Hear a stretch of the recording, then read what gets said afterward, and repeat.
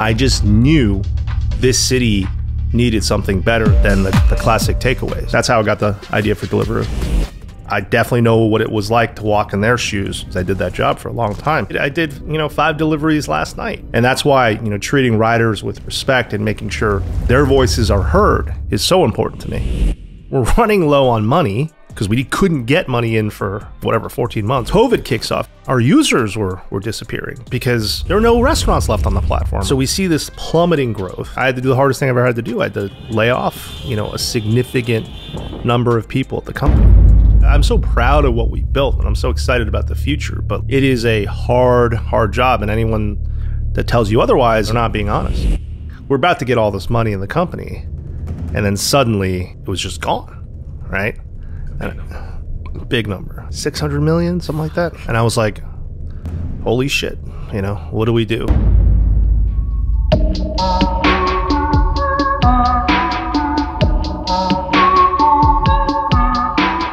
Deliveroo, one of the fastest growing technology companies in Europe. You probably know the company, you've probably used it, but you probably don't know where it came from. You probably don't know the founder and his story, his unconventional, very, very humble journey. Deliveroo went from an idea that one guy had in London while working in the city to becoming a multi-billion-dollar company in record time.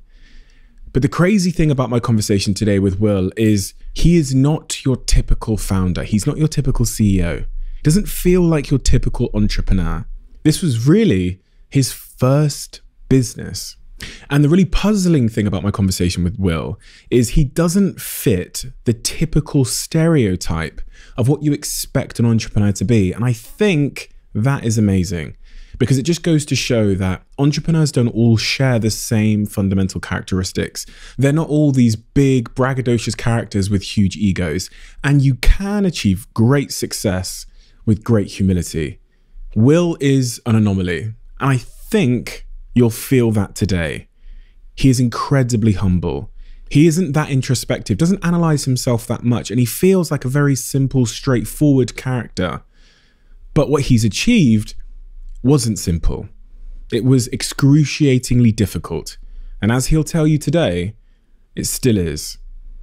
Without further ado, I'm Stephen Bartlett, and this is the Diary of a CEO. I hope nobody's listening, but if you are, then please keep this to yourself.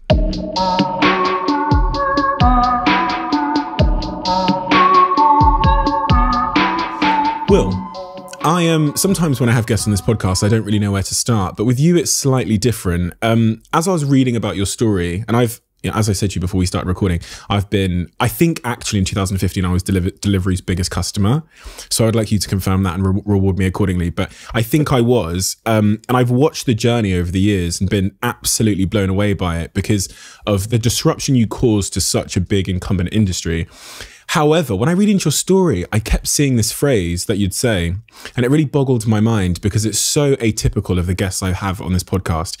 And it's that every time you're asked about your childhood or whatever else, you'd always respond with, I'm just a normal guy.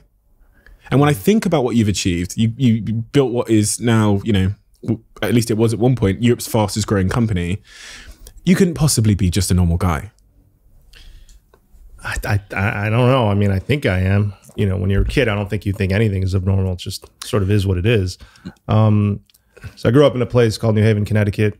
It's a small city, about 130,000 people, probably 10 square miles. So it's pretty small. It's where Yale University is. Oh, yeah. Yeah. So we're known for that, and we're known for pizza. Those are probably the two things we're known for. Best pizza in the U.S. is that explains why you went and started a delivery company. I mean, yeah, I was always obsessed with Sally's and Pepe's and Modern and all that.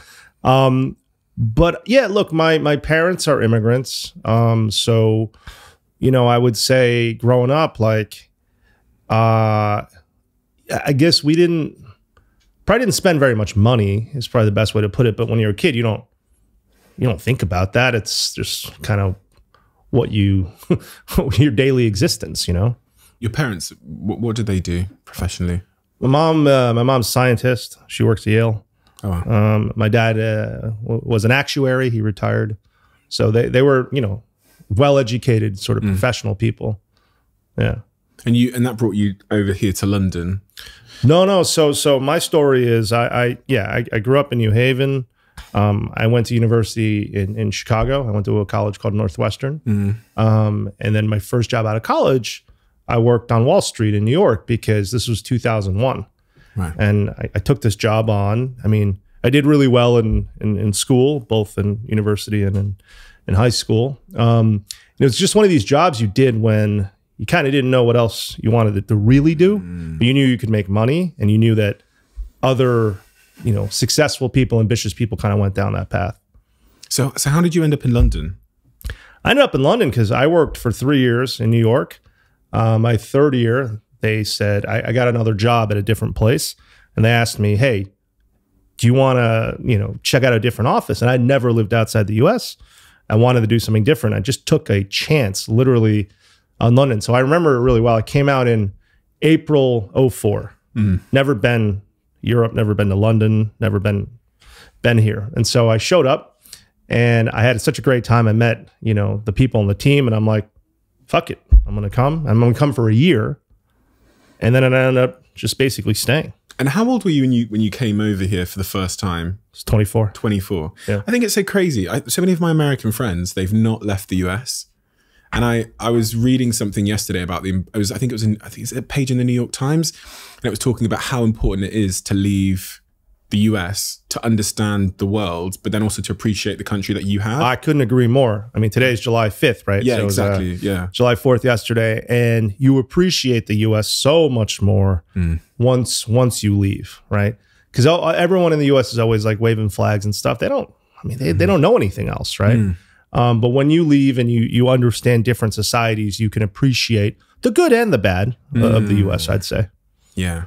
I don't want to go into it, but when we grew up in the UK, and I think Europe and pretty much the world idolizing so much about the US because of films and movies. Yeah. The one thing that upon moving to the US when I was 24 to run my business to New York, I couldn't get my head around was the healthcare system. Yeah. The idea that I could get sick and be bankrupt. Yeah, there's nothing you can do about it. Yeah, that's the only, well, but there's a couple of other things with guns which we won't go into either, but that's the bits where I'm like, oh my God, this isn't the... So you were in New York kind of the same age I moved to London then? Yes. Yeah. And you moved to Williamsburg then? Yeah, straight to Williamsburg. Our office was in Manhattan. So you're working in Canary Wharf, I'm guessing, if you're in finance? Yeah, so I was at Morgan Stanley. And I remember my first day I showed up for work. Because in New York, you got $25 dinner allowance. You can order whatever you want. Actually, funny story, my first kind of day at work in 2001, I was pretty cheap, right? So I was like, $25, I can do whatever. So I actually ordered 25 Whoppers because Burger King had this $1 Whopper special. And everyone's like, what are you doing? And by like day 3, the sort of novelty wore off. I'm like, oh, I got to work 100 hours a week. It's not, this isn't that much fun. But no, the first day I got to London, I asked people, we're working late. I'm like, what are we doing for dinner? Everyone's like, oh, I don't know, we go to the Tesco. And I'm like, what's Tesco? So we go in the supermarket and everyone's like, we're getting these microwave meals. And I'm like, wait a minute. I'm like, this is not, you're working like 100 hours a week. You should try to aspire for something a little bit better. So first day, that's how I got the idea for Deliveroo. First day I moved here. One of those Tesco meals just didn't cut it. I mean, it was all right. I mean, but I mean, there's just, London's like one of the culinary capitals of the world. Like, why wouldn't you want better food delivered? Was there, I mean, so many people have ideas, right? So many people have ideas for big, grandiose businesses, but it's almost like, and I'd hate to say this because it sounds super pessimistic, but the odds are you're going to fail. So how dare you? How dare you try and build that, that massive logistical operation that is Deliveroo? Honestly, it's a really good point, right? Because you're aware that there's the possibility of failure. I don't know. When I went into this, when I started it, I just said, I'm not hedging myself in any which way. I'm not doing side projects. I'm just going to focus on this because I really, really believe it. Not so much to start a business. I believe in it as a consumer. Right? So I always thought about it as, I'm building this business for myself as a consumer, and hopefully other people also, kind of think similarly to me. And I was convinced that enough people did. And so I'm not one of these people that was like, oh, I need to start a business. I'm like, I need to solve this problem. which I think is pretty different in my mind. And I think people should start businesses because they want to solve a problem, or they're in an industry that they know super well and they've identified some inefficiency. That's my view, at least. You know, over the last 3 years, I've heard this narrative that like it's much easier to start a business solving a problem that you and your best friend care about. Yeah. Right. Yeah. Otherwise, like, you're going to get bored. Yeah. You know, I told this story before. It's totally true. I had a friend from business school, super smart guy. And he had like 1,000 ideas. He'd write them all down. But his ideas were all predicated on some financial outcome, right? And he started this thing. It was the Etsy for pets, pet accessories or whatever. And I was like, okay, this sounds okay. Sounds okay. I read his deck and I'm like, wow, this is like a great idea. So he's like, I'm going to go do this. And then like 9 months later, I'm like, hey, how's it going? He's like, you know what? I just really don't like dogs and cats very much. And so I just couldn't do it. Right. That's true. You can't do something that you're not actually fully invested in. So many entrepreneurs will say that. They'll say, oh, no, not even entrepreneurs. So many people that are aspiring to start a business will say that phrase. They'll say, I really want to be an entrepreneur. I just need an idea.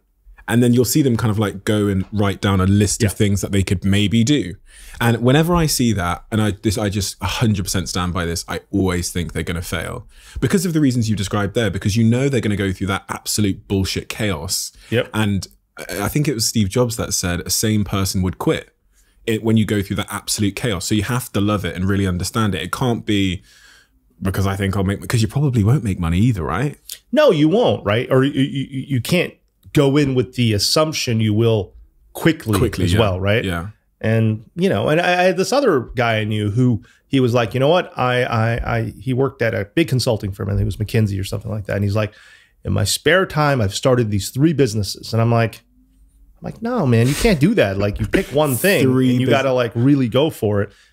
Different people have different sort of attitudes towards that. My view, though, is you just have to go all in, right? So speaking of going all in, there must have been a day where you handed in your notice of resignation. Well, so no, not for Deliveroo, because my story is, so after Morgan Stanley, I worked kind of 04 to 06 in London for Morgan Stanley. And then I ended up working at a hedge fund for about 4 years in London. And then I went back to business school in Philadelphia for 2 years. And I came back in 2012 to start this business. Fine. Yeah. Fine. So you came back. So this was the thing I wanted to do after business school. Okay. So you finished business school and you came straight to London to start Deliveroo? Yeah, because what was cool about business school was I saw offline to online happening, right? Because remember, I tried to start Deliveroo in 08, right? And when I was still working in London. And when I looked into it, it was like, all right, I'd have to put a laptop in each restaurant. I'd have to build some sort of handheld device for our rider network. And it was just too complicated. But, you know, Steve Jobs then invented this thing that completely changed everything, right? Phones, tablets, all of that. And so that was the prerequisite step, of course, for any of these, well, any business today really to operate, right? Because in 08, iPhone 1 came out, SDK, I think the iOS SDK came out in 08. So this app ecosystem hadn't really developed yet. And so had to wait for that. I didn't know, obviously, that the iPhone would be, you know, do what it did. But in business school, I was just super excited about it. It goes to show how critical timing can be in terms of these macro factors with technology to enable ideas like that. Because you're right, you could never have started this business in 2008. Never. It would have just been impossible. And I think the same about things like Spotify. All of these macro factors of handheld devices and 5G streaming and 4G streaming, whatever, all had to come together for you even to have that conversation with the record labels. Totally. The infrastructure, you know, I mean, you think back to just laying cables under the Atlantic. I mean, all of this stuff, right? To the iPhone, to all the software that was being built on. I mean, just crazy what had to come before. And those changes are always happening because of the rate of evolution of technology. So it goes to show that right now, because of what's happened over the last X amount of months, there are new opportunities that have been created for entrepreneurs, whether it's blockchain or crypto or whatever it is. So I think even as an entrepreneur, you always think all the good ideas are taken. Never. And, you know, for us, we're obsessed about continual innovation, of course, because we know competitors come for us, right? We know that there's going to be someone sitting around going, man, this Deliveroo thing kind of sucks. We got to like, we can do better than that, right? And so we're paranoid about that all the time, right? That's how we think about it. We always think we can get a lot better. We have to. Mm. So when you first started out in London, so you've moved from business school, you've got this idea. Talk me through how, you know, as a ground floor opportunity, how that became a conceptual, like a business. Yeah. So it was me and my co-founder, Greg. So Greg and I grew up in New Haven together. We've been friends since I think we were like 12. Wow. Right. Yeah. And so we were into computers like when we were 12. I mean, this is before, I'm trying to think here, because my mom worked at Yale. So we would go use the Unix workstations there. And we actually, you know, like we were on these Usenet groups, you know, we were using FTP. This is all before there was really a true graphical representation of the internet. And so we got pretty into computer games and stuff like that. So we were pretty into that stuff. And so that's how I knew my co-founder, Greg. We then kind of got out of computers a bit. I don't know, just discovered different things. But he ended up just, you know, staying, well, he studied history, then worked as a car mechanic, just kind of randomly because he liked cars. So he just decided to do that. And then he started becoming a software developer again. And so him and I, we would discuss ideas like all the time. And so in 08, I talked to him about this idea, right? Deliveroo. And he was like, we thought about it. And he was like, this is really complicated for all the reasons we just talked about. But we stayed in very close touch. So throughout business school, I was always like, hey man, what do you think about, you know, this thing? Again, I think it's like possible. And so I convinced him to quit his job and, you know, kind of start this thing with me. But I moved to London. He stayed in the States. So it was kind of like this weird thing, right? But I would say, so I moved back here on October 12th. We were building the prototype, the restaurant tablet, the Rider app. We didn't actually launch with a consumer app. We literally just had a website. And so you had to kind of, if you had a phone, you had to kind of zoom into all the buttons. It wasn't even mobile optimized. We didn't even have an app, right? So, and so, yeah, because there's two of us, right? And so I'd say the first few months before launch, it was like me trying to set up restaurants, sign up restaurants, walking up and down the street in Chelsea. It was him building all the initial technology, me and him making product decisions. So it was just basically two of us. Then he came out for the launch, January 13. We launched in Feb 13. And yeah, it was just me and him for the first, I guess, year. Yeah. So you were predominantly leading the Rider side and the kind of like on the ground operations? I mean, there's two of us. So there's literally not like, I mean, Greg was building all the technology. Yeah. He did it himself, which is like pretty incredible. I was working with him on the product decisions, and then I was running the business. But the business was me signing up restaurants, me, you know, getting the Rider side of the marketplace going, and obviously, you know, attracting consumers.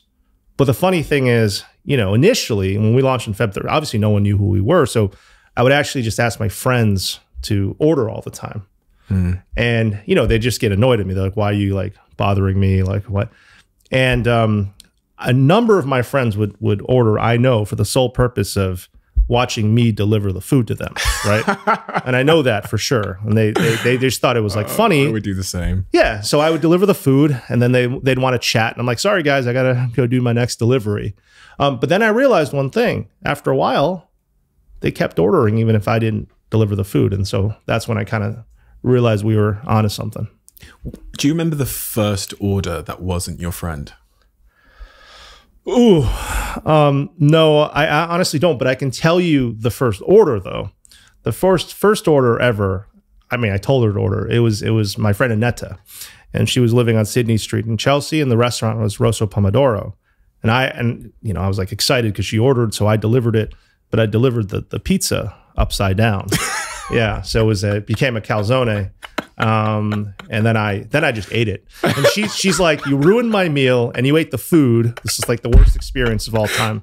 Yeah. Only up from there though, so it's good.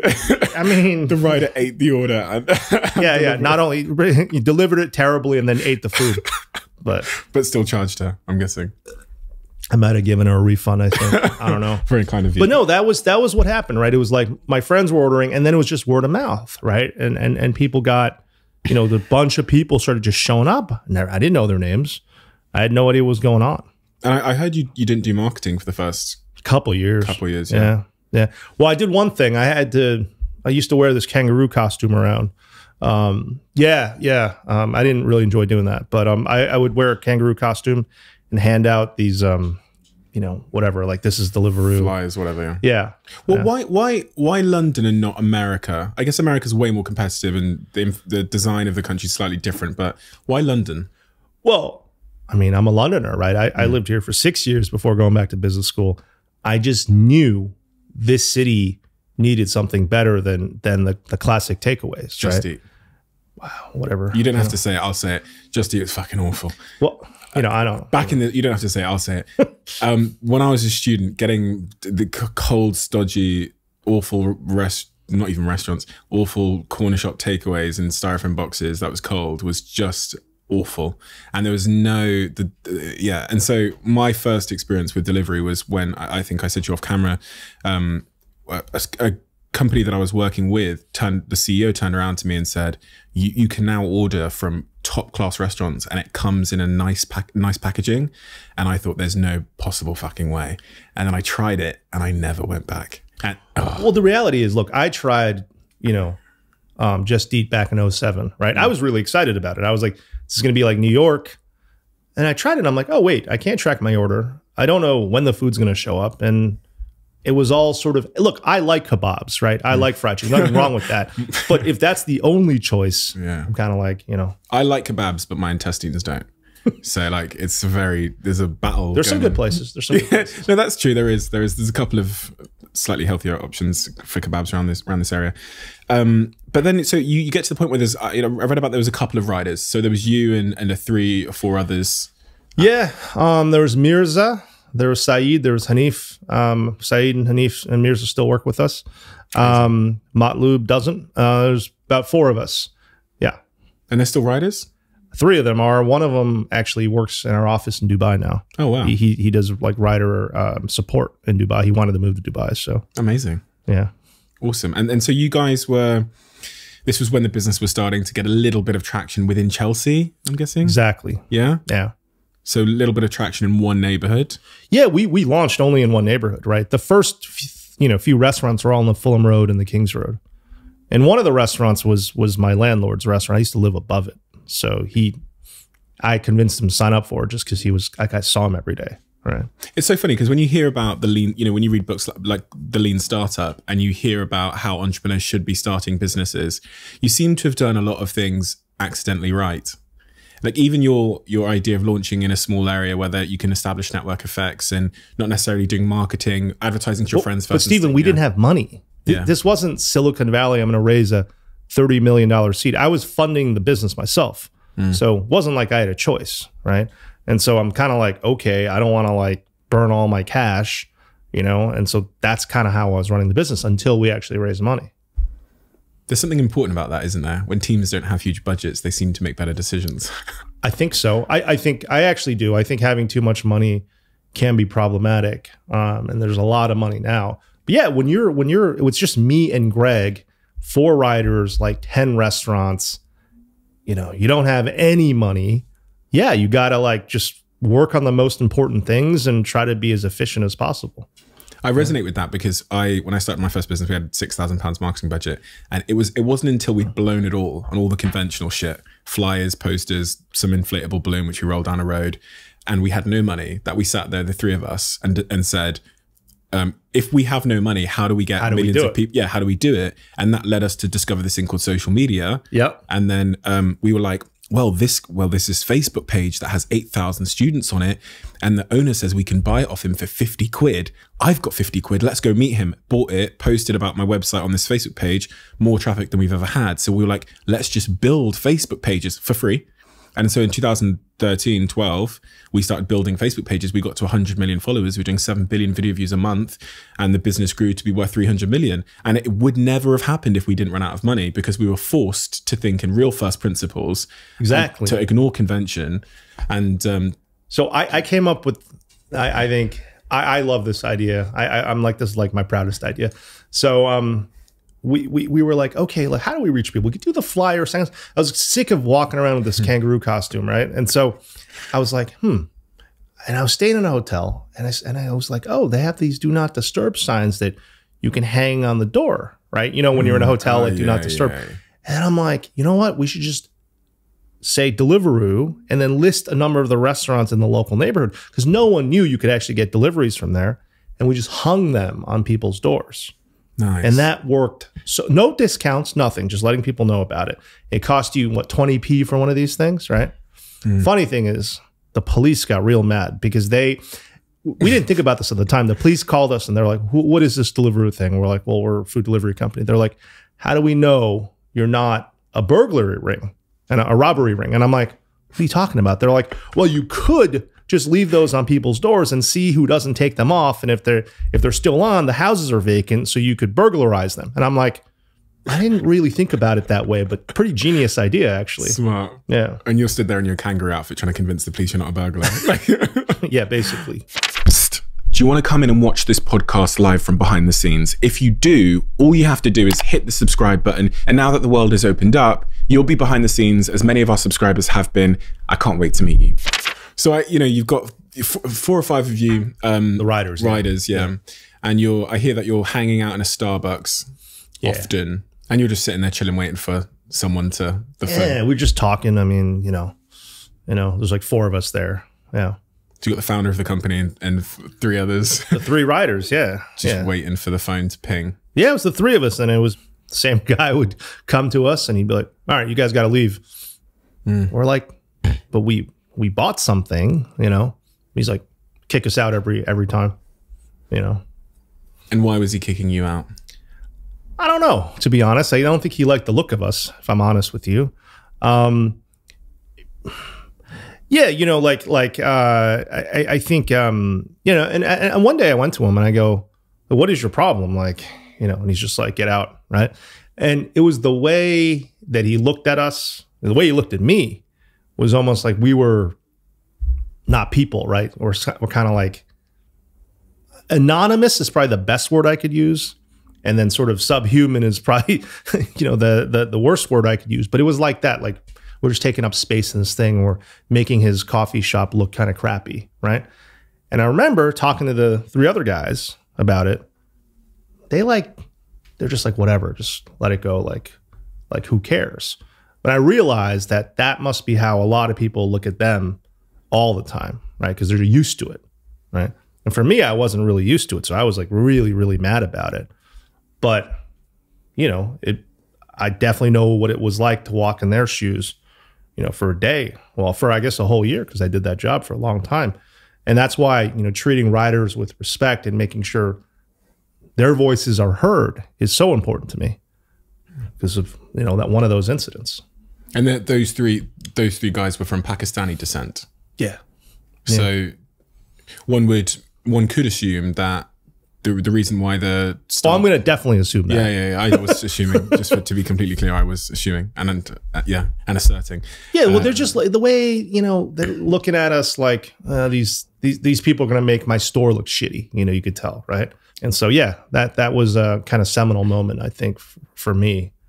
And just talking to these guys. But they were just so sort of like either jaded or kind of numb to it. They're like, wow, like whatever. Seems to happen to them all the time. Yeah, because they experience that type of prejudice and discrimination all the time. I mean, I've been there, right? So very early, and that's why that particular story resonates with me a lot. Is because I remember very early on when I was launching my business, I have a tendency to wear snapback caps and hoodies, even today. And obviously my net worth is significant now. And so when I get into like the first class part of the train, I'll never forget the day where the train attendant walks right down the aisle past everybody else and goes, "This is first class, mate." And you're like, yeah? Didn't mention that to anyone else. Yeah. Just felt the need to come up to me in my snapback because I'm wearing this cap and this hoodie and tell me assumptively that this is first class, mate. I'm just looking at him thinking, yes, I know. Yeah. You know what I mean? And it's funny because I wrote it in my diary. This is how I still remember this incident. I wrote in my diary that one day, hopefully this wouldn't be the case. That people. But were you kind of like numb to it, or were you kind of angry? Angry. Yeah. Angry, but for me, it's like this small little heat inside. It's not like I'm going to be rude to you. Yeah. But it's like, you presume something about me. And to be honest, there's a bit of me that actually, it's in some ways a compliment that he couldn't possibly think someone like me could afford to sit there. And for me, that there's some kind of compliment in there because of the underestimation that a black kid that's young can't sit in first class.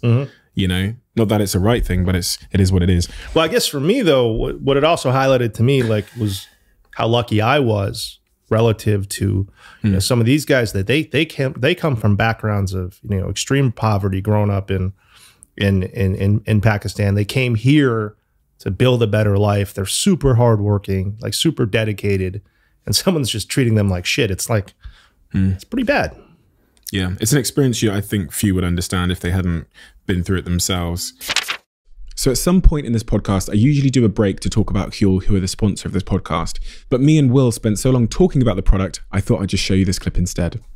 You know what? I will try this. You gonna try it? Do you like drink this in lieu of a meal? 3 times a day. So you just stopped eating? Hey, Deliveroo, man. No. Do you know what? Actually, it's crazy because that has been a pretty. I caught him out. See. No, but I think I had delivery this. No, I did. I had delivery this morning. Okay. In fact, the package is over there, so I got it at 7:30 this morning.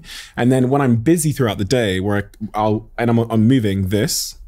But do you enjoy food? You enjoy? Yes. Okay, but I know. We'll never give up hard food. Try it. Let me know what you think. All right, so let's see here. We got the whole bottle is 400 calories, 32 carbs, 20 grams of protein. All right, let's try it out. Okay. Low fat, gluten free, soya. It's not Nesquik, okay? It's cool. This actually tastes pretty good. It is. Listen, and it will leave you feeling energized and full. And honestly, we get addicted around here. So Jack, who directs the podcast, when we put in a Huel fridge downstairs, he hadn't had it before, tries one, and now he actually lives off it.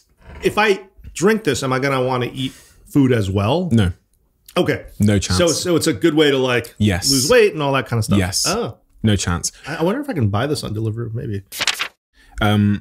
You talk about the very early days of Deliveroo. One of the things that founders struggle with a lot, and I did as well, is the name of the company. And I was reading about that. Oh no. Yeah. But I love this story because I think it highlights how crappy some decisions are at the start. I heard you were going to call Deliveroo something else. Yeah, there were a few different permutations. One was food pony. Because I didn't read about that. Because I was thinking of these animals and food. Okay. Food I think pony. one was not bad. I think it was I'm trying to think here. It was like it was food mule was another one, because a mule is a food kind of transports food. Not so good, right? What about booze food? Did you forget that one? Yeah, I didn't think you'd mention it. So the original idea for Deliveroo, even this is before 08, right? So so in New York, you go out on a big night. First of all, everything's open like really late, right? So you can actually go out past 11. If you get home at like 5 in the morning, you can still order something to eat. Like you can do that. And what my experience in London was, you go out late and you just can't actually eat anything. And I just couldn't understand that. And so initially the idea for Deliveroo was something called, this is 07, it's called booze food, which, really allowed you to order food at like 3 a.m. when you really wanted it.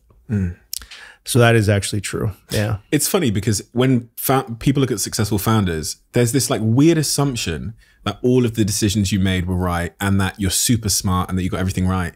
And it's not until you go back into those early moments and dig through some of the thinking, the marketing ideas, you think, fucking hell, this is someone that's actually developed their thinking. Oh, it's just iterating, right? Yeah. But the booze food idea, so there's another funny part of that, because when booze food was a separate thing, but then when my buddy tried Deliveroo for the first time, he was like, oh yeah, this is great. Like, you've got Busaba, you've got Rosso Pomodoro, you've got all these great restaurants in Chelsea. But he's like, really what you need to do is have a cheat code. So when you're really drunk, you can put in some cheat code, and then it's literally all the bad stuff for you. So that maybe we'll implement that at some point. I don't know. You chose to ignore him. It was a pretty funny idea. Interesting. Talking about co-founders, another sort of integral part of success in business. How did things go with Greg? I know that he's no longer in the business, but at some point he departed. Yeah. Yeah, no, I mean, look, without Greg, the business wouldn't exist, right? No question about it. I think, you know, he's one of the smartest, hardest working people I know. We grew up together. He's one of my best friends. We've been friends since we were 12. I think for Greg, he wouldn't move to the UK. Ever. He just wouldn't do it. Never. Yeah, I guess he did, you know. He's too American. I don't know. But no, his wife was in a, she was getting her MD degree in the US. And so it was like hard for him to like come over here. And ultimately, you know, at some point, so he built a engineering team in Chicago where he was living. But at some point I was like, no, this business is real. Like we gotta have the team all together. And so, you know, made a decision, and he left the business in late 15, early 16 or so. But I mean, I have a great relationship with him. We were just chatting last night. But yeah. Founders go through hell together. Yeah. Yeah. Me and my co-founder did. Yeah, we went through a lot. But you know, it was tough when he left, right? Because I didn't have, there's not someone I can talk to on that same level, right? Yeah, you've got your sort of other execs, and you've got, you know, a board of directors, but it's different. It's really different than having that. Did that hurt you when he left? Did it hurt me? Yeah, a bit, right? Because I was kind of wanted to build this thing, you know, with him. But I also wasn't willing to just have half of the company be based in the States. I just didn't think that was the right thing to do for the business, right? Yeah, and I think it was, yeah, you know, it was, yeah, it was tough, right? It was tough. Do you think that situation could have been handled differently in hindsight? I think maybe I could have convinced him a little bit more to move out here. I just think because he wasn't here, he didn't actually understand the momentum of the business. Right? He didn't see all the stuff on the ground. For him, it was an abstract idea. I mean, you could see the metrics, you can see all that, but that's really different than seeing a bunch of, you know, Deliveroo riders with a backpack on and sort of people talking about it in the UK, right? But I mean, look, I think it would have been great if he stuck around, but I also think that, you know, people make certain decisions, and he decided to prioritize another thing, which is, you know, totally fine. I find that really interesting as well. And the reason I asked that question about do you think it could have been resolved differently is because the world has very much changed now because of COVID. And we have distributed teams all around the world in startups now. Yeah. And this was way pre-COVID. 2015, I mean, before Zoom probably even you know, had taken off. So I just wonder if now, in the world we live in now, a relationship where the tech team is remote could have... I do think, and by the way, much of our tech team today is remote, but the difference is we still have a very big core of people that kind of have seen the journey up front and center. And so when you layer on top of that remote people, I think that works really well. I think to have a product team and a technology team that literally never uses the product because they're in the States is really problematic in my mind. Because ours is not just a pure digital product, right? We're a digital and a physical product. A relationships business. Yeah. That's what it is, right? And so it's different than, you know, something that's purely, your experience in Chicago and London is the same on certain types of businesses. For us, it's very different. True. Very true. Talking about going through hell with founders and co-founders and just generally the hell of starting startups. One of the real reasons I founded this podcast was because, and it's kind of clued in the name, is because I didn't feel like the full journey of a founder is ever really told, specifically the hard parts. And I know that in your journey to build the business you did, you've confronted all kinds of awful challenges, right? Talk to me about some of those awful challenges, especially at the start. Doesn't get easier, I'll tell you that. Right. So, I mean, the business is really, you know, significantly sized business now, but I wouldn't say it gets easier. They're just different, right? So year one, I would say the big challenge is no money. You know, me and Greg running around, right? I think my biggest challenge was at some point. So I think I was lucky in the sense the business momentum sort of did take. It wasn't like it wasn't like this, but there were new customers, and we knew this thing was working. But I didn't know how big it would be. And at some point, because I was delivering food every single night, right? And at some point, I remember my flatmate, he went to business school with me, Forrest, and he kind of looks at me, and he's a good friend of mine, right? He says, he's like, what are you doing? And I'm like, what do you mean? He's like, you just deliver food for 5 hours every night. That's like what you do. And I'm like, yeah, because I got to, well, who else is going to do it? And he was just like, he kind of looked at me and he's just like, all right, you know? And then I kind of like, because I, you know, I worked in these jobs that you can, you know, make a lot of money before. I had this summer internship at Wharton that was like the one everyone wanted, and I just decided to do something else. And no, he was kind of like, he thought I was like losing my mind, right? And then I thought of it, because I'm not a very like, I don't even think I'm that introspective, to be honest. So I'm kind of like, I got stuff to do. I'm going to like do it. And so he was like, hey man, you should like think about what you're doing, right? And I did. And I was kind of like freaking out a bit, just like sitting in my small room, like what am I doing, right? Where is this going to go? And then I just was like, you know, fuck it. Like, I think this is going great. So I'm gonna stick to it. So that was hard. I would say, did you come close to quitting at that stage? No, I never did. Really? Never. Greg did though. Yeah. Greg did. I never did. I'm not like, I just wouldn't, you know, I wouldn't let that happen. Why? I don't know, man. I just feel like I have such responsibility to the people I work with, the restaurants and the riders. And I don't know, you just start like I'll tell you what I'm not. I'm not one of these people, you know, you read about Bezos, like, hey, I'm gonna start with books. Books are easy to transport. I'm gonna move on to all these other things. It's grand plan in their mind.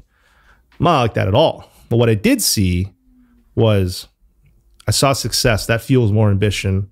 You get into the circular path. And so I was on it like that. And I just also have this just immense sense of responsibility to people, right?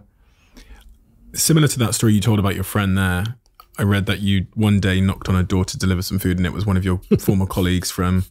Yeah, from a hedge fund, yeah.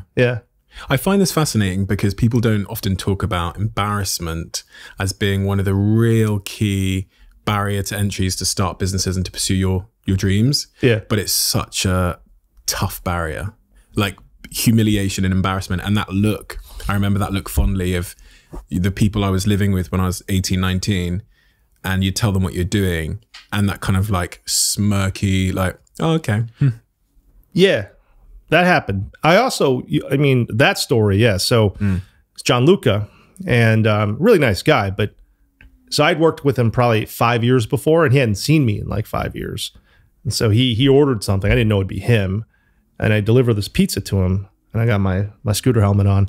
And he's like, I'll do his accent. It's pretty strong. He goes, Will, is that you? Are you okay? He's Italian, right?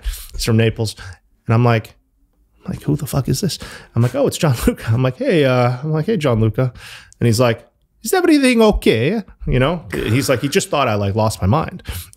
So because he didn't really understand that I started the business, I think he thought I was, you know, just delivering pizzas, right? And I'm like, well, yes, I am delivering pizzas, but that is part of the job. But, you know, I also started this business, and he just thought I was totally nuts. Yeah. A lot of my friends did in the beginning, though, that first year. A lot of them did. I mean, they were supportive, but, you know, I knew what they were kind of saying behind my back a little bit too, you know? Not in a terrible way, just like out of concern. Why didn't you care? Too busy. Too busy, man. I generally don't care. I generally don't care what other people think, if I'm honest with you. My whole life, never really have. I don't know why, but... Bit of a superpower, isn't it? I don't know. Could be a good thing, could be a bad thing. Don't know. Just don't really care that much. It's definitely a good thing. It's definitely a good thing, especially as it relates to your personal happiness, but also pursuing your goals and ambitions. Because as we say, embarrassment and public scrutiny seems to be one of the biggest barriers to starting and continuing. So when you get past that initial stage, what are the next big challenges? So post year one, business starts getting some traction. Maybe you're not business starts getting traction. That part's real exciting, right? You know, you raise your first amount of money. That's like super exciting. It's like, wow, someone gave, I think with us, it was Index Ventures gave us 2.7 million pounds, which now you're like, that's like the smallest seed thing they'd ever do. but I was like, wow, like we've got, you know, these really smart guys that want to invest in the business. And now it's about like, how do we scale this thing? And so it was hard, but it was a lot of fun, right? But I didn't know how to like hire anyone. I'd worked in finance and I worked at a hedge fund, sat in front of a Bloomberg machine, right? So I'm just on Gumtree. That's how I hired. And actually the people that work at Deliveroo now, they always tell me that's not true, but it's 100% true. I hired the initial people from Gumtree, and I was just like writing like random like job descriptions. And we ended up getting an office. By office, I mean probably the size of this room, I would say. No windows, no heating. It was definitely illegal. It was on Cleveland Street, 121D Cleveland Street. And we found these like tables and chairs in the car park beneath it, found a sofa on the street, just set it up. It was £1,000 a month, and we got going, right? But I loved that part. That was so much fun. So I'd say in the first year was super hard. I would say years 2 and 3 and 4 were hard, but like exciting because you're expanding the business. You don't really know what you're doing. You're kind of figuring it out as you go along, right? So I love that part. Your favorite part? Yeah, I'd say my favorite part's definitely when the company's like when you know 20 to 100 people. Yeah. Look, I'm the CEO of a large publicly traded company now, right? It's not gonna be as fun. Let's be honest. Like, and I'm happy to say that on the record. Yeah, like no, everyone does. Everyone talks about the sub 100. Because you know why? Because everyone's on the same page. Yeah. You don't need to be deliberate about communications. You don't need to be deliberate about how all the pieces fit together. Everyone just kind of knows. And obviously to scale a company and do that in a high quality way, you need to figure out the systems to do that so that when you have 3,000 people, it's similar to when you have 100. But when you have 100, I think it's the best. You know everybody's name and know everyone's name. You guys are all sort of kind of friends. You know, you go to the pub together, you know, that's fun. When did you consider yourself to be an entrepreneur? I don't know. I don't know if I ever thought about it like that. Was there even when after you raised that money, did you think I'm a businessman? No, I always thought about it. I wanted to build an online food company. That's how I always thought about it. So whether it's business or entrepreneur, I don't know. I don't know what the title means, but you know. It's funny because I'm not obsessed with the idea of building a business. I'm obsessed with the business I'm building. You know? So many people have it the other way around.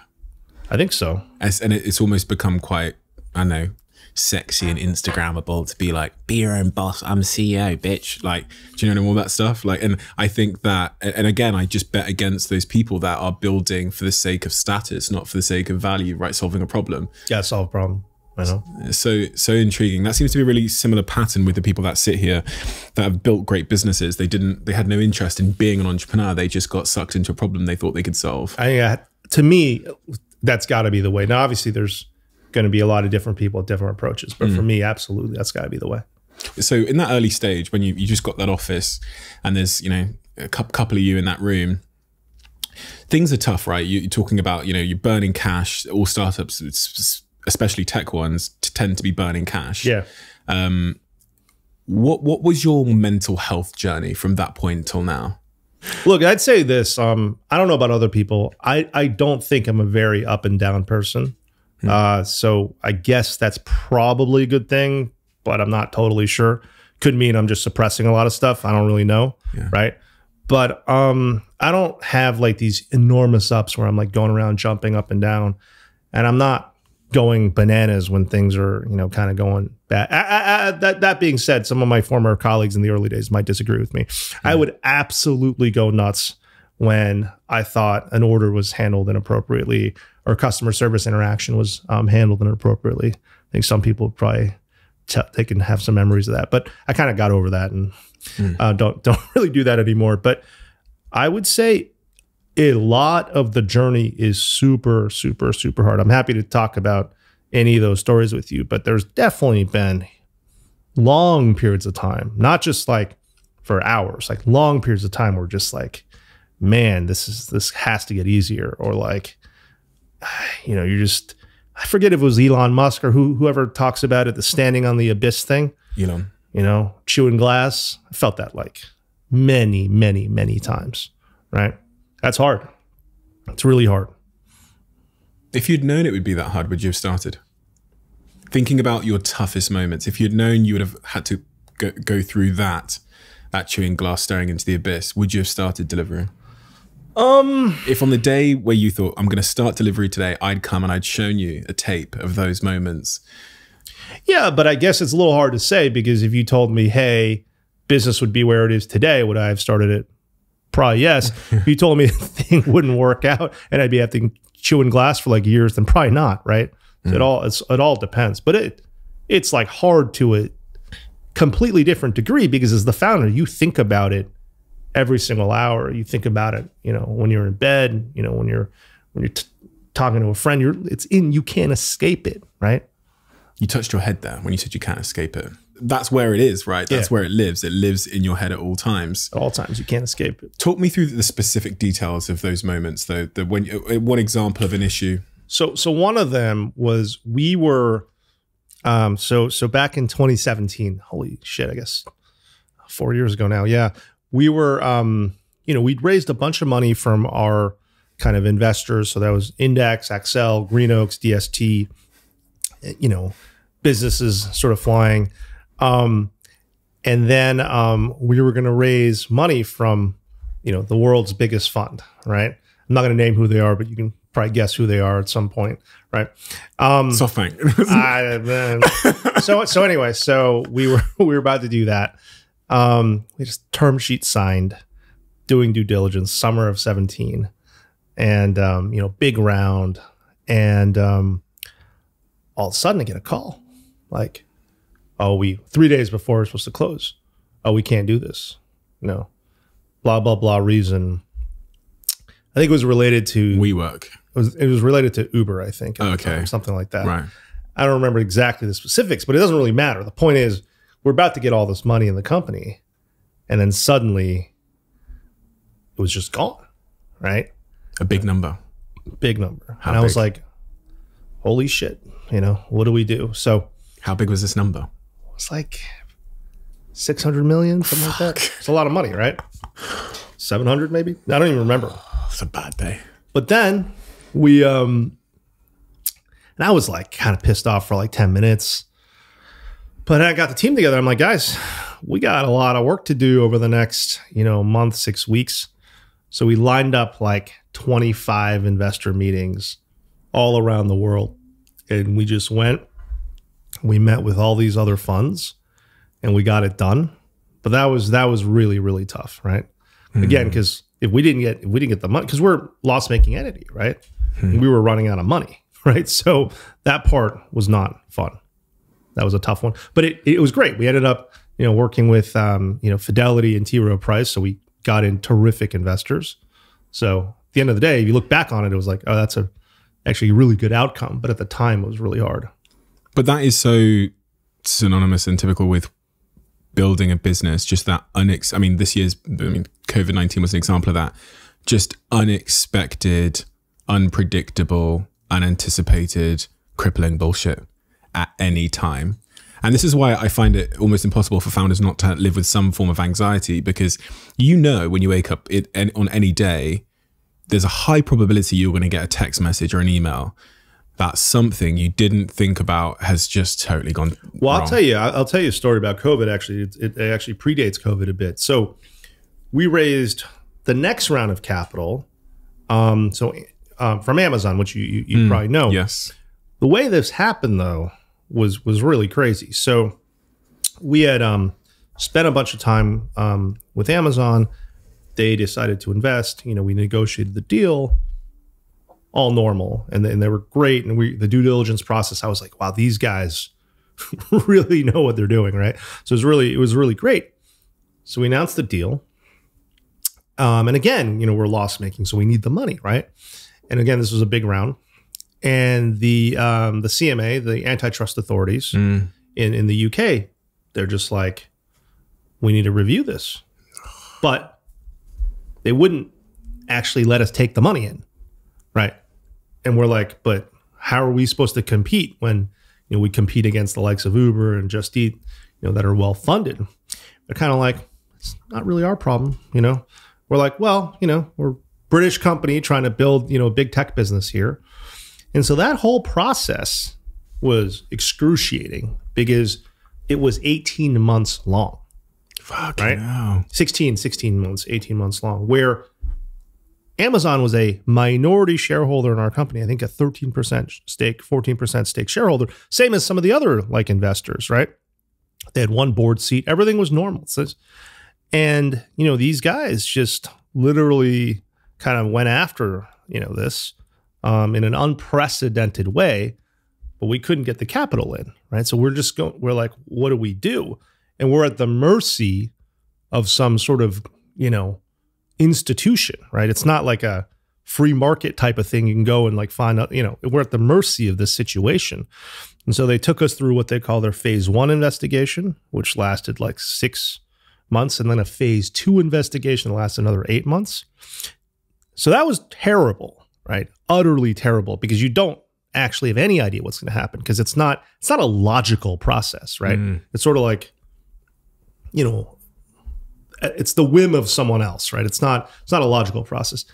At the same time, what started happening was COVID kicked off in Feb of 2020, right? So we're running low on money because we couldn't get money in for 14 months, whatever it was. COVID kicks off, and COVID, what it did to us initially was our restaurant partners were shutting down for delivery and dine-in, not just dine-in, right? And so the restaurants on the platform started plummeting, in Europe and the UK. Now, Asia was different. They handled it very differently. But our users were disappearing because there were no restaurants left on the platform, right? And I don't know what they were doing. I guess they're going to Ocado or whatever.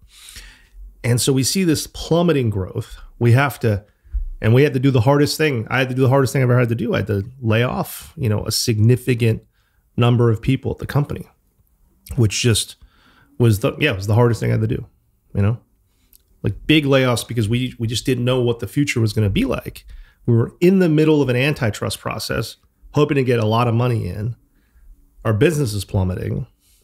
Yeah, it was really bad, really bad. I mean, worse for people that lost their jobs, obviously, but really bad. Sleepless nights.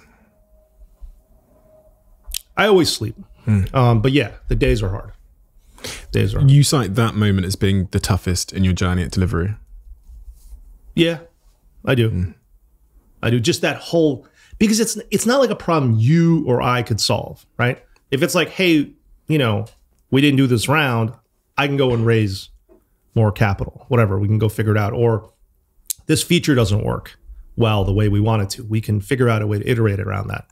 There's an org structure issue. Well, we can figure that out. But when you're at the whim of a government institution, that's a very different feeling. You're totally not in control. Oh, man. And when it lasts for that long, and the issue is you're a tech company. You can't not compete hard for 14, 16 months, right? That's not the way the world works. It's not like two grocery chains battling it out, right? It's just different. And so, yeah, I'd say that was hard, and was compounded with the fact that we had to lay off all these people, right? Which was the hardest thing we had to do. Now, luckily for us, these restaurants reestablished themselves and the business has been on this amazing trajectory. That was tough. What goes into your thought process when you realize you've got to lay off a significant amount of people? You know that it has domino effects. You know that it's going to be a press story, all of these things. You know that people are losing their jobs, their livelihoods at a time when they, when they're going when in a time when the future is so uncertain, right? Yeah. What's going through my head? Just, it's fucking terrible, right? I don't know what else to say, Like, we have to do it, but it's terrible. And getting up in front of the company and explaining to people why this is the right thing to do is really hard. These are their friends, colleagues, lost a lot of really great people, It's definitely the hardest thing we've ever had to do. Those are the days when it sucks to be a CEO, right? Yeah, look, the job is like, I'm so proud of what we built and I'm so excited about the future, but like, it is a hard job, and anyone that tells you otherwise is either having an exceptional experience or they're not being honest, right? I also think it's different when you're the founder, when the founder CEO, right? Like, I built the thing from an idea, right? And it's a big thing, and then I don't care about the press. I care about like our employees, right? I care about the restaurant partners, the riders, the consumers. Did you have anxiety at that point? Did you ever suffer with anxiety? I mean, I certainly think so. I must have. Yeah, for sure. I definitely had anxiety throughout that point running my business as well, because we face similar decisions. And you're right, the key word that you've used there, which I resonate with, was uncertainty. Uncertainty, because it's sort of like it's not in your control. And you don't know how long. I knew the CMA. I had to deal with them once in 2015. And it's not, as you say, no timelines. We didn't have a timeline when we were dealing with the CMA. Yeah. We know that it's largely a political setting a precedence decision. Yep. You know, for us, we were the biggest in our industry, so they were trying to establish a rule by using us as an example. Did you go through a phase one, or what did you go through? Well, ours was with the Advertising Standards Association around disclosure of advertising, and it was at a time when influencer marketing, it wasn't clear whether what you had to write on influencer marketing posts, whether ad, sponsored, whatever. I see. Right. And so there was, and the rules and the guidelines were, as we were told by someone at the CMA, purposefully vague so that you could kind of, interpret. And they ended up using us as an example. We had a case, it trundled on, I think, for 9 months. For those 9 months, we're not sure whether they're going to shut us down, fine us, slap on the wrist. What's going to happen? It's tough. But it's tough, right? Because you don't know. You don't know, right? And it takes a long time. Yeah. That point around anxiety, I think, is specifically interesting because I think it's definitely increasing in our generation because of social media, and we all have more tabs open than ever before. CEOs are people that, as you've alluded to, walk around with all the tabs open all the time. What do you do to relax in moments like that when you're in the middle of the storm? I probably don't do a good job with that. I can put a pretty calm face on, because I'm just not naturally like an up and down person, but I try breathing exercises. I try to really kind of just not think about anything sometimes. I tried that Calm app. Yeah. I got through day 6 of the 30-day challenge. got a little bored at day 7, but I used to read a lot. I used to read a book a week. Now at this point, it's been a while since I read a book, which makes me a little sad. This is like my favorite thing to do. That does work, or you just kind of go for a walk. I go on long walks all the time. That really helps me out a lot.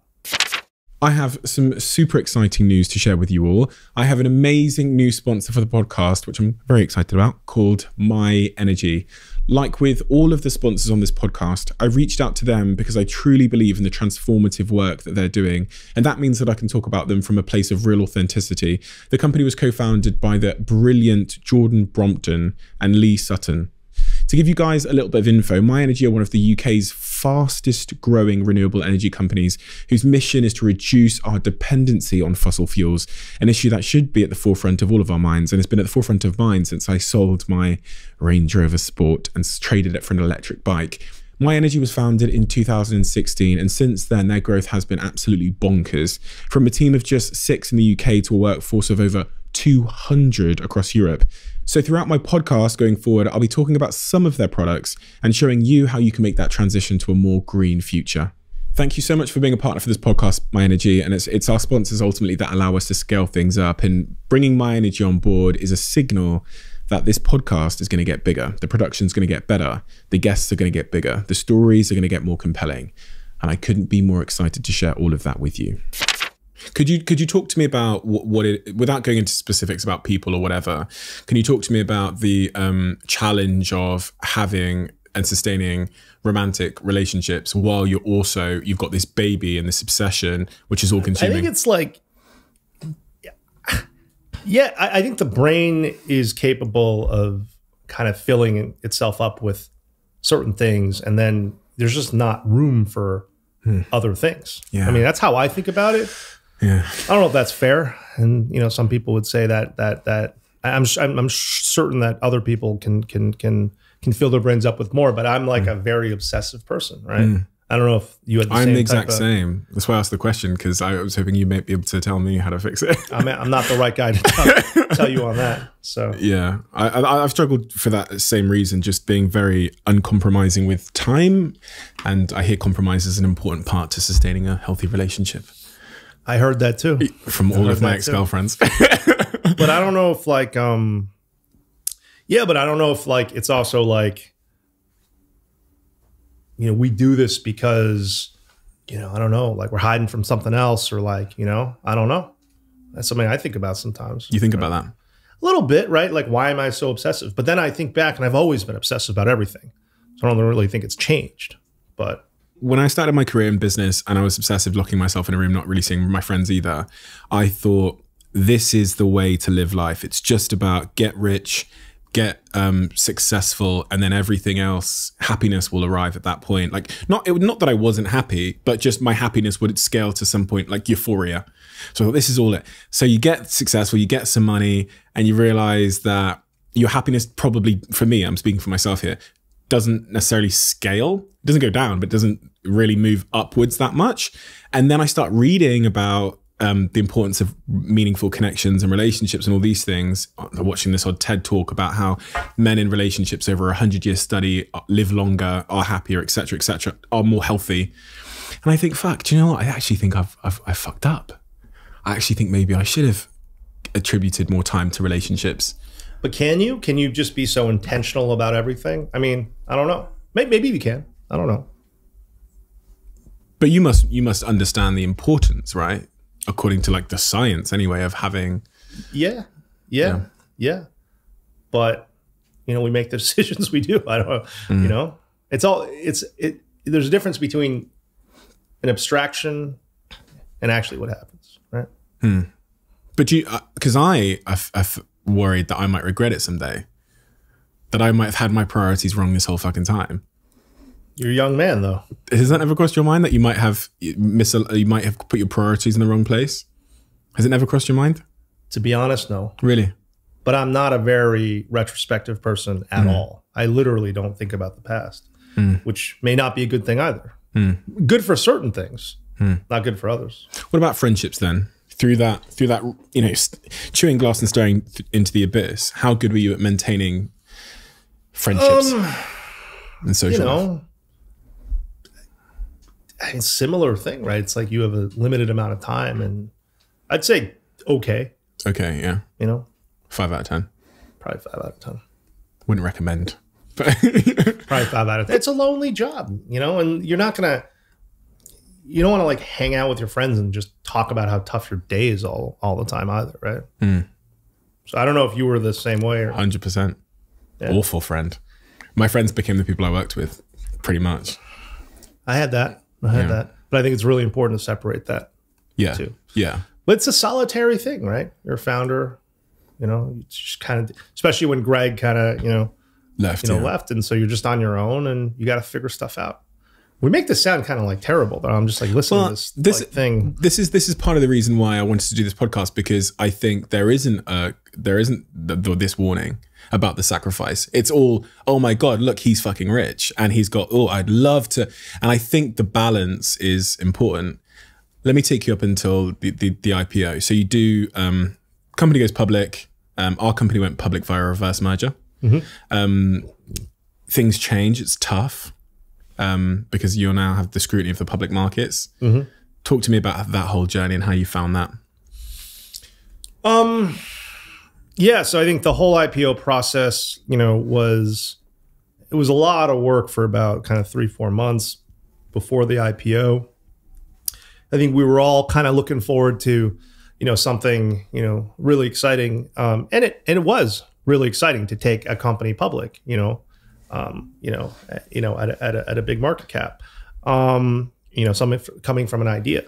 Obviously, sort of the day one, you know, trading was hard, right? Because I'm not like, I don't really care that much about what people think, and I don't really read the media that much or anything like that. But when it's that pervasive, you know, it's like front page of every, you know, single newspaper, you know, telling you, you know, you guys fucked up or you did this. Yeah, it was tough for a few weeks. I'll be honest with you. It was tough for a few weeks, you know. Because the market cap fell. Yeah, and just like, you know, there's a lot of, you know, you people in the company are, oh, like, what's going on? And you know, you're on investor calls, like, what's going on? And ultimately, the way I sort of think about it is, you know, so proud of the fact we got here, right? I'm actually just focused on the business. How do we grow the business? How do we move the business in the right strategic direction, right? And I'm super, super, super optimistic about the future. For all the stuff we've been doing for the past few years and to come to fruition, you know, in the future, and all the future-facing stuff we're working on now.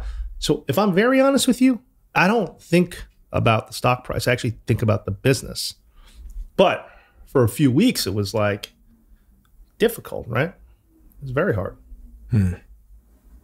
And then there's all these stories written, which we talked about a little bit, but all these stories written about drivers. Are they employees? Are they contractors? The unique position you've got is you've actually been a rider, and in fact, you still are. Yeah, I did, you know, 5 deliveries last night, you know, in Notting Hill. And I talk to riders all the time. I know what they want. We're building a business for our riders, for our restaurant grocer partners, for our consumers. They're all customers at the end of the day. That's how we think about it, right? So a model that actually works for them, it's got to be the most important thing. And we know our model, can it improve? Absolutely, it can improve. We can improve everything. But do we think it's the best model for them? Yeah, 100%. Your company's worth, you know, billions and billions and billions and billions and billions and billions. And you're out last night doing Deliveroo riders, deliveries around Notting Hill. Why? A few reasons. One, I always test our rider app, right? So it's a good way to do it. Secondly, decent way to get some exercise. And you're just on the road and you're not thinking about anything else. I actually find it very relaxing, right? And then thirdly, I can actually kind of see the restaurants in action too. Because the interaction is usually not with the consumer. The consumer doesn't want to talk to you, but they just want their food. I get it. The restaurants, you can learn a lot just by spending time there. When you show up at the restaurant to collect the pizza or whatever it is, or chicken chow mein, do they recognize you? Nah. No one recognizes. The riders recognize me sometimes, but no one recognizes me. I'm not like a celebrity, so. Have you ever had an experience where like a restaurant was rude to you, or like Yeah, last night. Really? Yeah. I was pretty pissed off about it. Did you fucking, you're fucking off the service? No. I don't say a word. but I make sure to log it in my notes. Really? Yeah. How rude? Just like, well, bad attitude? Or? I was like, hey, I've been waiting for a while. They're like, yeah, they do this. And I was like, shake the hand at you, yeah. Yeah, and I'm like, come on. And then I got the food and it was like kind of cold. I'm like, hey, like, you know, just, you know, this food's kind of cold. And they were like, yeah, just deliver it, buddy. And I'm like, at no point you told them you're this. No, I would never do that. Oh man, you're different from me. No, I would never do that. But I want the true experience, right? I want to understand what the riders go through. It was really funny. As they were being rude to me, this other riders walked up to me. He didn't know who I was. He was just like, oh man, you see, these guys are at it again. Really? So, yeah. And you take those learnings back to 100% HQ and you go, we need to fix this. Yeah, well, we talk to those restaurants, right? Are you going to speak to that exact restaurant? 100% I will. And what would you say? Well, I waited around for a long time. You clearly had made the food, it was just sitting around. Like, we need better processes, right? We need to figure out a way to get this to work. And please tell your staff to not, you know, be rude to riders. You know, and I get it, they're busy too. Like, but you know, it's just smile, say, hey, how you doing? Makes a big difference in people's days, right? What's your thinking around competition? You're in an incredibly competitive field where you've got these absolute heavyweights, and you've had competition emerge and disappear throughout your whole course of building this business. And all your competition seems to have had 10 times, 100 times the capital that you've had. Oh, I don't know. We've had a lot of capital, to be fair, but I mean Uber. Yeah, well, they always have a lot. And Rocket Internet in the early days, they launched in the UK. Yeah. What was that thing they launched? I forget the name, but everyone has food. I don't know, Foodora? something. Yeah, I think it was. Look, I think Boost competition exists because this is such a big market, right? It's 1.3 trillion pounds in the 12 markets we operate in. Online penetration is, you know, call it 3 to 5%. It's early. It's a big market. That's why there's a lot of competition. I think, look, the way we think about the competition is, you know, of course we pay attention to it. I mean, very closely, but it's really about what is our consumer value proposition, and is it better than the competition? Is it growing on an absolute basis as well? And we fanatically sort of measure that. And we always think about, you know, what does the consumer, the rider, the restaurant, the grocer of the future want before they even know? Right? What is the answer to that question? What is the future? Well, I think the future is, I can't give away all my secrets, right? But the future is, look, this business is super underpenetrated online. You look at travel, it's 50%, right? Food is that low. Why is food difficult? Well, food's difficult because A, it's perishable, and B, it's emotional, which means to express food online is hard. You go to a restaurant, right? Restaurant's a 75% gross margin business. Why? Low net margin, but high gross. Why? Because it's an experience, right? Right. It's an emotional experience, but it's not just about the food. It's what was your relationship with the maitre d'? What did the decor look like? All these things, right? I don't know. They're amorphous. How do you take that same feeling and put it online? A really hard thing to do. So I think the future is going to be more and more food occasions online. They don't just have to be delivery, though. They could be dine-in. They could be a whole host of other things. Private chefs. Could be that. Could be, you know, cool recipe kits. Could, you know, a lot of different things, right? But how do you marry that with the emotional aspect of this brilliant food industry, right? And no one does it. We don't do it well today. You look on our app, it's pretty transactional. You look at Uber's, you look at, you know, any of these other guys, pretty transactional. And I think the winner in this space, winner, I don't know, that's maybe a poor word, but whoever does really, really well in this space is going to nail that emotional side, right? The restaurant generated content, the FMCG generated content, the grocer generated content. We collect millions and millions of reviews each week on our platform. We don't do anything with that great today, in my view. So how do you marry all that together? How do you migrate the experience from a transactional one to more of an emotional one, right? Interesting. This is emotional right here. Sorry. Okay. You're going to be... drink 4 of these. Yeah.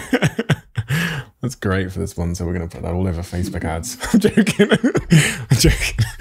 That's really interesting. And so you're talking about creating greater depth. From what I heard, creating greater depth with that social and emotional interaction with food within Deliveroo. Food is social. Food is emotional, right? Yeah. At the core. So Deliveroo is becoming a social network for food. No, I don't know about social network for food, but I think having aspects of that. Yeah.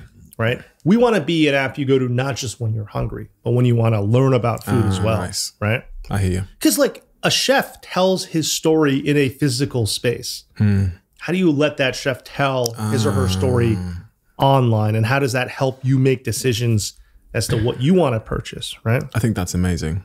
And it's really different than buying like toilet paper on Amazon, right? Or buying like... Which is transactional, right? It's more transactional. Now, the reason you use Amazon is because the best, most reliable service in the world. But I think with food, I think it's a little bit different. You need that reliability, but you also need that emotional connection. Wow. Yeah. So that's what we're spending a lot of time on, trying to figure out. So as you look, so I guess, no, I've got two questions. So my next one is about money. A lot is written when founders go public about how much money they've made, about bonuses, blah, blah, blah, blah, blah. I mean, Elon Musk is a great example. The amount they've written about him, I think it caused him to sell all of his properties and his house and pretty much all of his possessions. And he now lives a lot of the time when he's on SpaceX in this little small shed. And he said in interviews he did that because the money is so secondary to him. He just wanted to disarm people from thinking about that. And then obviously when he became the richest man in the world, again, he's hitting with all the billionaires are evil stuff.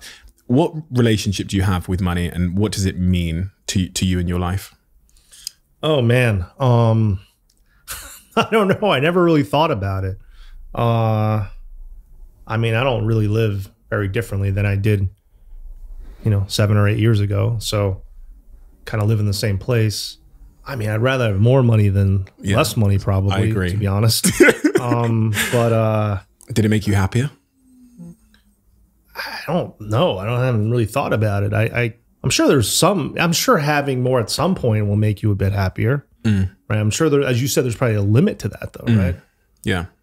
But I'm not like, I don't buy a lot of stuff. So I don't know. Like, yeah, I just don't buy a lot of stuff. So it's not. When you look forward into your future then, what is it that you're aiming for?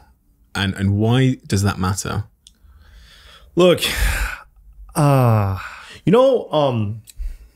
think part of me would love to figure out myself. It may sound kind of weird, but just when you start this thing, you're on this journey, and the journey sort of propels, it has a life of its own, basically. It's probably the best way to put it. You start getting a lot of customers, you start getting a lot of riders, you start getting restaurants, you get investors, and the thing's moving, and you're moving along with it. In many cases, in a very deliberate way. In many cases, you're along for a journey. And so this thing has a life of its own. And it is pretty interesting to take a step back and think, okay, is this journey completely everything that I had in mind and I wanted to do, or were there just a lot of parts of it that were, it's like a wave kind of taking you along? And I'd love to figure that out a bit, to be honest, right? I don't know if that makes any sense. Yeah, so what I heard was you're trying to understand if your own personal journey is completely aligned with the journey of the company as it grows, because the two entities, you know, especially I'm guessing at the very start, they're so interlinked. They're really yeah, it's your life, it's your everything. But at some point, you have to kind of separate. I think, not necessarily, I'm not saying resign or anything, but separate your life and your ambitions from that of the business. Because they're so intertwined, and it becomes difficult. I'm not even saying separate necessarily, but just like having a better understanding of what your role and what Will wants from his life and what he's interested in. And and I think, I wonder if other people feel that way. I don't know. Maybe you've asked that question. I don't know how you feel about it. Everyone that sits here that's a founder of a big business feels that way. Because it's just all consuming. Yeah, right? yeah. Tom sat there last week. He said the same thing. Did he? Yeah, he's like he had a red phone in his bedroom. He had, from what he described, he had very little life. He said relationships broke down. He said I think his friendships were okay. But he had this red phone in his bedroom that would ring when there was emergencies. He was consumed by it. He had a crushing weight every time he woke up in the morning. And so now that he's left, he's now discovering pottery and all of these other sort of personal things that he's doing just for his own personal reasons, which were probably impossibly hard to do when he was being dragged. Well, I think, I think that's interesting. Yeah, when you start something and it really becomes something, it has a gravitational pull of its own. And the question is, you know, are you this thing? Or are you in the orbit, right? And it's a little hard sometimes to separate those two things. So that's something I'd love to kind of understand. How do you go about understanding that? I was going to ask you, man. You're the one that talks. Oh God, a therapist probably, and really trying to. I think just the talking about it. I think because even as founders, I don't think we get much time to talk about these things. No, we're just being dragged by the emails and the urgent. That's crises. What I mean. This gravitational. So you have to create space, right? I think you have to. I think it will help with business as well, right? To take a step back, to remove yourself and just like think about other stuff. And when you step back in, that's why I do think going on holidays really, you know, it's funny. It's like, I didn't take one for 7-8 years. Just didn't, which is like kind of stupid, honestly. Yeah. But maybe in the first few years I could, maybe that was fine. But just having the ability to step away for a week and do something totally different, I think is incredibly important. You got any holidays planned to do exactly that? This whole travel thing is bit problematic. And if you were to go on holiday, do you think you could relax? It's hard. It takes me about 3 days. So I need to go on a holiday longer than 4 days. Yeah. Okay. I think that's what I need to do. Yeah. Well, listen, when you do figure out those existential answers and you've had time to meditate and go to the beach and figure out that point of separation that you describe, do come back on the podcast and we'll talk about that then, because I'd love to know the answers. But I want to thank you for coming here today and having this conversation with me. Hey, thanks, Stephen. Super fascinating. Thank you. And it's so inspiring and interesting how there's so many similarities with founders that have gone on that journey. Doesn't seem like there's many differences. However, the character that's gone on that journey always seems to be really, really different. And you are, you know, remarkably unique. So you hear the same things a lot. Oh, yeah. the like fundamentals of the journey and what it does to you and how it feels is always the same. But then the differences and the nuances are in the pilot. Yeah. And how he addresses and how he or she feels about or addresses that experience. And that usually relates to the younger years and where you developed your resilience or your perspective on the world. But yeah, super fascinating, super inspiring. Thank you so much for coming today. Thank you. I know you're a very, very busy guy. Thank you for the Huel. It was delicious. I'm not even going to have to plug it. You've done it all for me. You've done my job. Thank you. I'm just trying to make it easier. You've made it really easy. Hey, thanks, man. Thank you. Appreciate it. Appreciate you. Thank you.